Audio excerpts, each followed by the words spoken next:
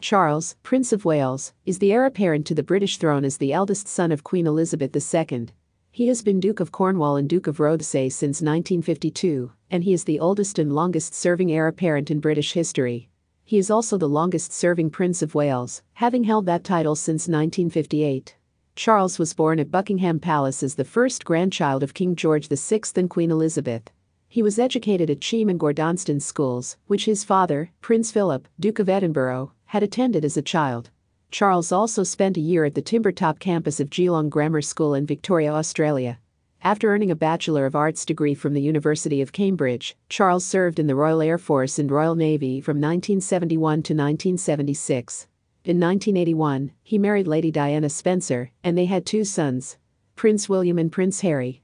In 1996, the couple divorced following well-publicized extramarital affairs by both parties. Diana died as the result of a car crash in Paris the following year. In 2005, Charles married longtime partner Camilla Parker Bowles.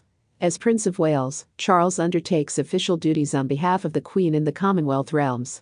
Charles founded the Prince's Trust in 1976, sponsors the Prince's charities, and is a patron, president, and a member of over 400 other charities and organizations. As an environmentalist, he raises awareness of organic farming and climate change, which has earned him awards and recognition from environmental groups.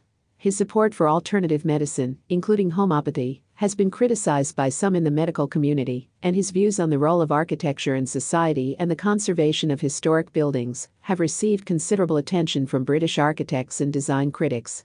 Since 1993, Charles has worked on the creation of Poundbury, an experimental new town based on his preferences.